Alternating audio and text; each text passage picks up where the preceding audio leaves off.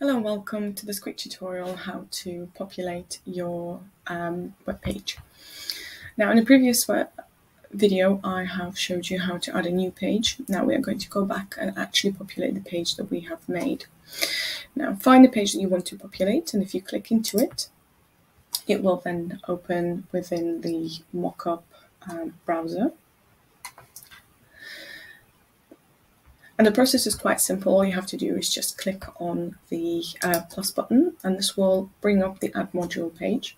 Now you have two different options. You have the reusable module, or in other words, a global module. And I will do a separate video on this a bit later on.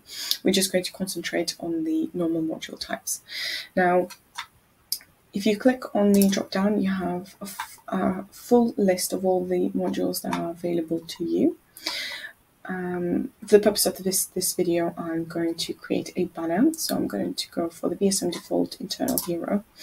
Now you can enter a module name if, for example, you wanted to call it something else. I'm going to leave this bit blank, but you can also set a order number. So if you are adding multiple modules to your page, and let's say you've already have 5 or 6 on there, but you want to add one to display somewhere in the middle, then you can always put a number 3 or whichever order you want it to be in. But as this is the first one that we are adding, I'm going to leave it as 1. Now, if you click Save and Continue, it will then bring up the editing page straight away for the module that you have selected. Now, for the pre-title, I'm just going to quickly populate them for the purposes of this tutorial. Extra small heading, and then you have the tag here as well, which essentially dictates the size of the title here. So H1 being the biggest and H6 being the smallest, but the pre-title will always come out as a small heading. Now for the title, I will put About Us. And also the tag, I'm going to go for H1, which is the biggest one, so it displays big. Now you have the two options. You can either browse an image, which is going to be the background image for your banner, or you can select from the library. When you click on Select from the Library, it gives you all the previous images that have been either used or are being used throughout your site for similar or the same modules.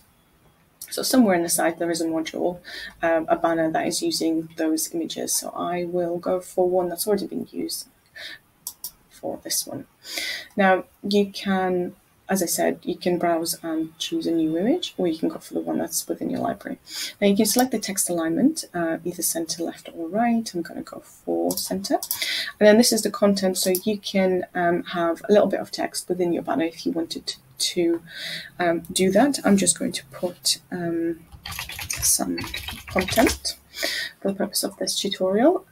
You can also add a button that will be displayed within your banner. So say, for example, if you wanted to redirect your reader to a different page, or if you wanted to display something else, you can always pick one of the pages you already have available.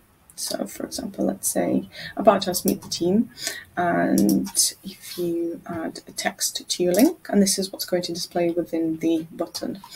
Now the padding is the spacing that's going to be around your module. You have the option of top and bottom, and then both top and bottom.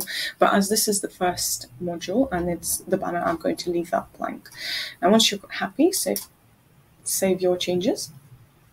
And as you can see, you now have had your notification that changes have been saved. If you close that, you can now see your banner. Here's the button, and you can see there's some content, the extra small heading, the big heading. You can drag and drop it around. Obviously, at the moment, there isn't much on the page, but when you are doing so, ensure that when you do dragging and dropping it, that the dotted blue line goes orange, and then it will stay in that place. But that is how you add a module and also populate it within the Vennture CMS.